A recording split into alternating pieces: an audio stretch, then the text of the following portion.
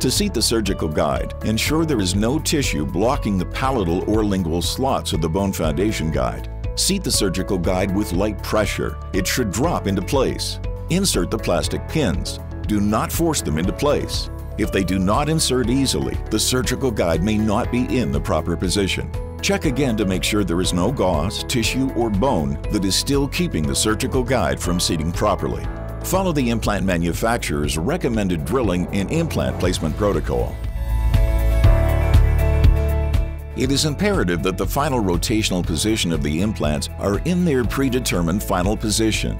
In this example, you see the flat of the placement mount is not perpendicular to the blue line.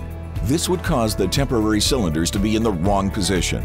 The flat needs to be aligned perpendicular to the blue line. With some implant systems, there are reference dots or lines on the placement mount.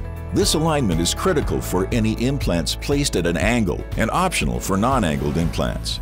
Rotate the implant until the blue line is perfectly aligned to the flat of the placement mount. It is necessary to evaluate this from different angles to ensure it is properly aligned to ensure a complete seating of the surgical guide and the other prosthetic guides.